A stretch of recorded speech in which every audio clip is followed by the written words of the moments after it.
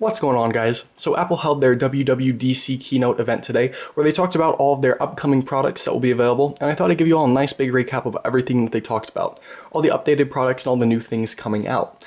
So the primary focus of the keynote was revolved around new MacBooks, well, updated MacBooks, demoing some of the new features of Mac OS X Mountain Lion, and showing off the long-awaited iOS 6.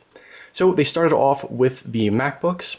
The 11-inch and 13-inch MacBook Air models have been updated to include 512 gigabytes of flash storage, 60% faster graphics, up to 8 gigabytes of memory, and 2.0 gigahertz i7 Ivy Bridge CPU. They've been upgraded with combined USB 3.0 2.0 ports, and the FaceTime cameras now support 720p, so a little bit better quality when you're FaceTiming or video chatting someone.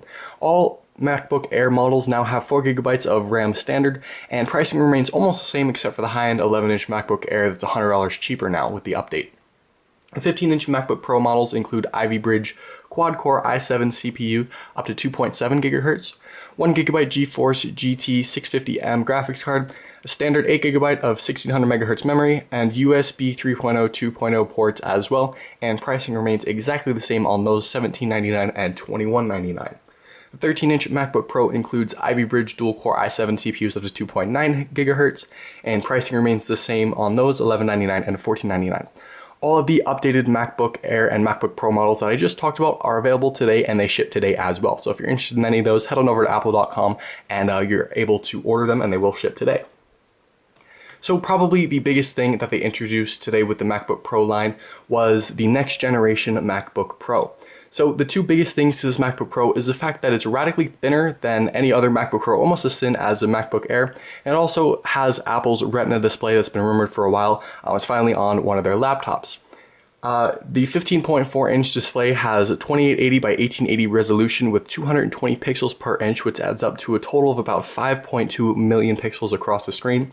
Apple will ship a special build with Lion that will include updated versions of applications like iPhoto, Mail, Safari, all their standard applications to support the increased resolution. Final Cut Pro and Aperture will also be updated by Apple, and Apple's also working with major developers to get their apps updated as well, including Adobe Photoshop and even Diablo 3. It includes quad-core Ivy Bridge processors up to 2.8 GHz and Turbo Boost up to 3.7 GHz, up to 1600 gigabytes of 1600 MHz RAM, maximum of 768 gigabytes of next-generation flash storage. It weighs 4.46 pounds and is 0.71 inches thick. It does not have an optical drive. It includes an SD slot, HDMI, USB 3.0 2.0 combo ports on the right, a MagSafe port, two Thunderbolt ports, another USB 3.0 2.0 port, and headphone jack on the left. It also includes all new speakers and dual microphones. It's priced at $21.99 for the base model with a Retina display, 2.3 GHz quad-core Ivy Bridge i7, 8 GB of RAM, NVIDIA GeForce GT 650M, 1 GB graphics card, and 256 GB of flash storage. So the new MacBook Pro with the Retina display and all that good stuff is available today for order, and it ships today as well. So next, along with showing off even more features of Mac OS X Mountain Lion, including immense iCloud support for nearly every single application throughout your entire Mac. They also talked about Game Center and Notification Center. They basically showcased 3 new features in Mountain Lion that they haven't talked about before, and they also finally set a price and release timeframe for this updated OS. So first, they talked about a new dictation feature that was rumored a while back. It's just basically integrated throughout the OS and allows dictation anywhere that text is on your Mac. The next feature that they demoed was iCloud Tabs, a new feature in Safari. So iCloud Tabs is basically just shows all the tabs open in Safari on all the iOS devices and Macs that are logged in with the same iCloud account. And Safari also gained a unified search and address bar to streamline its interface.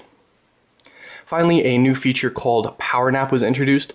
Basically what it does is it will carry out functions while the Mac is charging and sleeping. So new emails will be downloaded, Time Machine will automatically run, app updates will be applied, and other things will be done while the Mac is in Power Nap. This feature will be available on the new Retina MacBook Pro that I just talked about a minute ago, and the second generation and later MacBook Airs.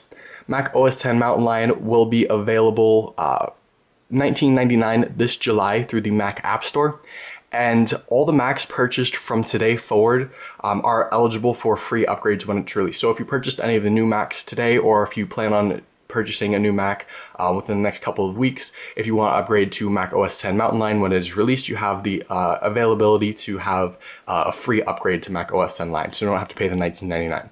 Everyone else, $19.99 this July through the Mac App Store. So finally, Apple introduced the long-awaited iOS 6 for the iPhone, iPod Touch, and iPad. iOS 6 features a completely upgraded version of Siri, and it also includes Facebook integration throughout, completely redesigned Maps application that was made entirely by Apple, and a shared photo stream via iCloud and more. So I'll get into all that right now. So to start off, Siri has a ton of new features, including providing sports scores and schedules, which they did demo. So if the sports game is going on right now, you just ask Siri for the scores or the updates on the sports, and Siri will tell you. You can also make restaurant reservations. You can find local movie listings and even launch applications, which is a feature we've seen on jailbroken iPhones for a while. You just tell Siri to launch a game or an app, and Siri will do that for you.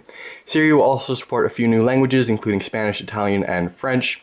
And Siri will also now be available for the iPad's second and third generations when you update to iOS 6. Apple has also partnered with many of the automakers to include Siri integration for future cars over the next 12 months. So they'll have like a Siri integration throughout the car. So the other thing that was rumored and ended up coming true was Facebook integration was also introduced. And it's just basically like Twitter integration that's on iOS 5 right now. Just system-wide login and the ability to quickly post within apps. Contacts can be updated automatically using information obtained through Facebook, and third-party developers have Facebook available all the functionalities through the public API. A new Do Not Disturb switch setting, all that good stuff was added to the iOS 6 as well. And basically it allows users to schedule when notifications should not cause any sounds or visual alerts. So if you're sleeping or if you're in a meeting or something like that, switch the Do Not Disturb on and enable all the settings and all that stuff. And no matter what happens, your phone won't make any noises or notifications or anything like that. The iPhone's phone app was updated as well. And basically just has options to reply with a text message when you get a phone call, or a prompt reminder to return a call later. And FaceTime is also available over cellular networks, so it's no longer Wi-Fi only, so you can have FaceTime calls in the car on your way to work, or when you're not home. So it's basically no longer Wi-Fi only, and that feature's been on jailbroken phones for a long time now, but it's good that Apple has finally integrated that as well. That's just a picture of the prompts that you can get after you get a phone call.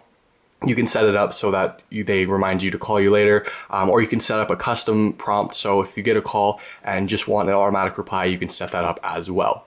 And that's just Scott Forstall introducing FaceTime over cellular. Like I said, it's been a feature on jailbroken phones for quite some time now, and now it's just finally been kind of Apple approved. So the next thing that they talked about was shared photo streams, and just let you choose photos to share with only certain family and friends. Shared photos can be viewed by other iOS devices, iPhoto, Aperture, all that good stuff, and they also work through the web and through Apple TV. They also introduced a new application called Passbook, and basically what that is, it's essentially a wallet-like application that will contain all the payment cards and electronic tickets that you have. So as they showed, customers at like Starbucks can make payments using their gold cards through Passbook. Movie tickets can also be purchased through Fandango and can be redeemed through Passbook as well. And something else that's pretty cool with Passbook, airline boarding passes and even sporting event tickets will be accessible through Passbook as well. So probably one of the biggest things that they introduced in iOS 6 that was rumored just a few days before WWDC was a completely redone Maps application. Apple has essentially remade the entire Maps application from the ground up. Every bit of it, I can't talk today, is Apple created, and it's no longer Google Maps, it's just Maps, and Apple has created every single aspect of it. It will offer integration with Yelp for businesses, so business listings, and traffic information is also collected in real time from other iOS users as well. So as you're mapping away from point A to point B, traffic information will be updated, as well as other iOS users kind of input the traffic information and let everyone else know what's going on. So it's actually a really cool way to kind of stay on top of the traffic and make sure you're not late. And it also integrates turn-by-turn navigation. So the traffic and turn-by-turn navigation go hand in hand. So you can basically route different roads and different routes from point A to point B in real time, and they will update the different routes depending on the traffic information. So turn-by-turn navigation is something that we've all been waiting for, and it's been upgraded finally in this Maps application, and Siri can actually talk out the directions for you. So it's all getting closer and closer, almost being like Garmin GPS or something like that. So basically, you have Siri telling you all the directions, you have updated traffic, you have real-time route, rerouting your point A to point B, and all that good stuff. So iOS 6 is, well, some of the other things that they mentioned include basically a lost mode, and here's some of the pictures of the new map application as well. All this was done by Apple. They talked about how they have this this section here called Flyover. Basically, they took pictures of basically everything that they could have been mapped, and everything has been done by Apple, so it's no longer Google supported or anything like that. The Maps is completely redone. I'll go back and show you. This is going to be turn-by-turn directions, and like I said, Siri integration as well, so Siri can tell you, 0.5 miles, exit onto US 101 North, and all that good stuff. And again, just another picture of the Maps application. So here's just kind of a nice big cloud of everything that's going to be in iOS 6. There's over 200 new features in iOS 6. Some of the other things that they mentioned include a lost mode. So when you lose your phone, you can send a phone number to your lost iDevice, and a person who has it can get that phone number and call you back and let you know where it is. They also have redesigned stores, they have updated alarms, they have updated email signatures, they have HDR improvements and Game Center challenges, just a whole bunch of good stuff. iOS 6 is only compatible with the iPhone 3GS and later, so iPhone 2G and iPhone 3G users, you're not going to be able to get iOS 6. They're dropping support for the first generation iPad, so iOS 6 is only going to be available for second and third generation iPads, not the first generation. And surprisingly enough, only the fourth generation iPod Touch is going to get iOS 6. So the first, second, and third generations iPod Touch won't be able to have iOS 6. So they're cutting out a lot of users on this update. It will be available in the fall, but a beta build is available for developers in the Apple Developer Center today. So if you're a developer and have a dev account, you can go ahead and go to developer.apple.com and download iOS 6 and try it out for yourself. I'll have a video showcasing all the new features on iOS 6, the iPhone and the iPad, and should be an annotation somewhere on the screen. So if you click it, you can head on over to that video and it'll show you all the iOS 6 features.